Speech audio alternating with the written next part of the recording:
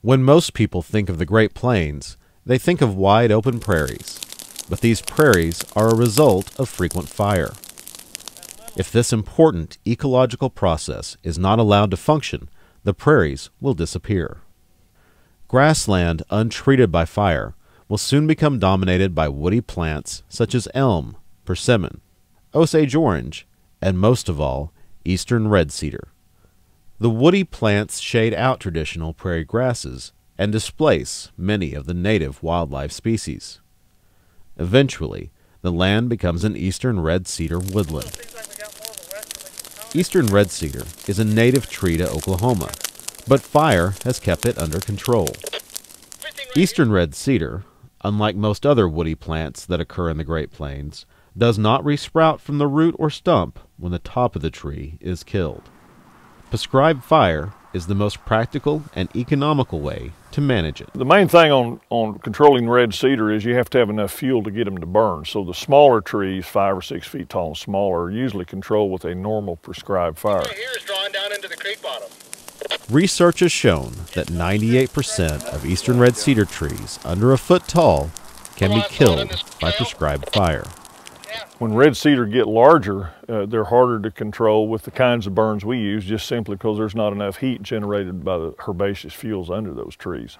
But now if we have a wildfire under extreme conditions, you'll see the really big cedars burn up also. Fire frequency is the key.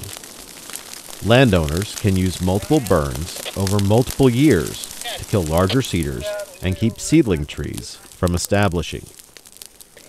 The initial burns will allow grass to grow underneath the larger trees, fueling fires in the following years.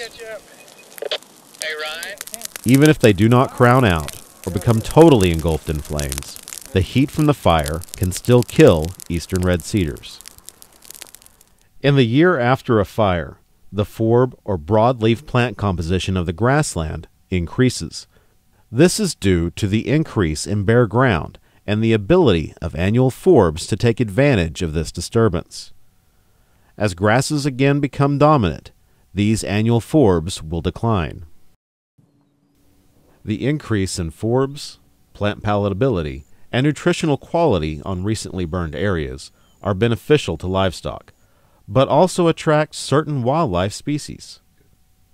After a fire, plants such as buckbrush, which are not highly preferred by wildlife or livestock, become more palatable. Most of these plants are also kept shorter in height by fire and are more accessible to browsing animals.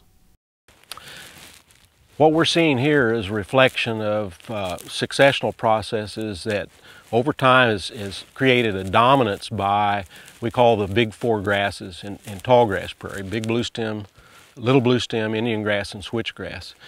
This particular pasture has been burned repeatedly in late winter.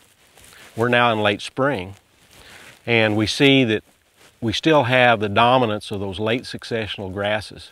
One in particular that I think is interesting to note is this grass here, little bluestem. As you can see here, it has responded very well to this fire. Regrowth is quite normal, and we expect, in fact, a full forage growth year this year, even with the winter burn.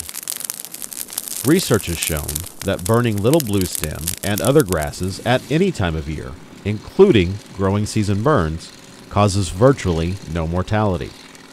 Landowners might think little bluestem was destroyed by fire because the center portion of the crown is dead.